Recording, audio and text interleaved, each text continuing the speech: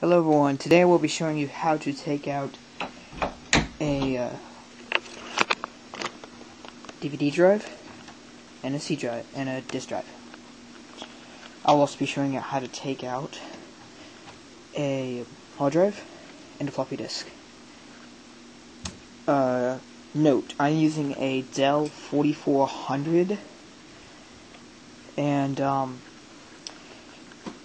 so it's a little bit different. There's no screws, all there is these little things. Makes it so much easier. Might be one or two screws, but that's about it. Alright, the first thing you're going to do is you're going to find any cables of any sort and you're going to disconnect them. So, let's disconnect the ones to the C drive, because I know for sure I will be taking those out. So, I'm going to set this down. Alright. There we go. Now I was going to take out any extra ones you have in there. For example, I have this to increase whatever.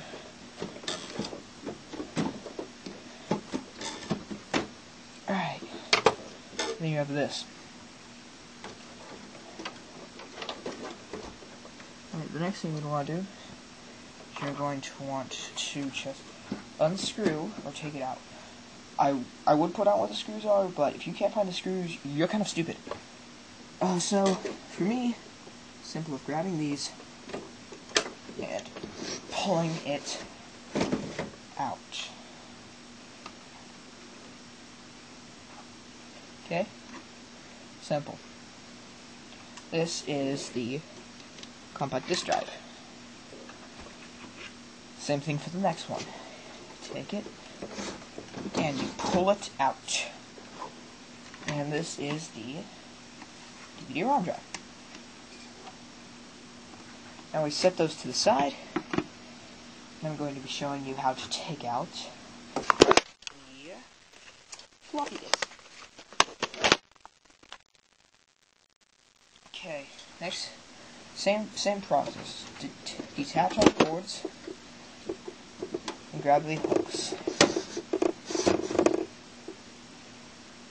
Simple and plain as day.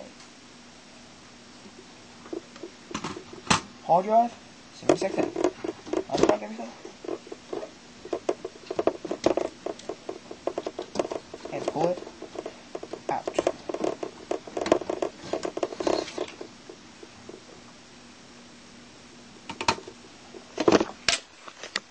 So now we have all four of these.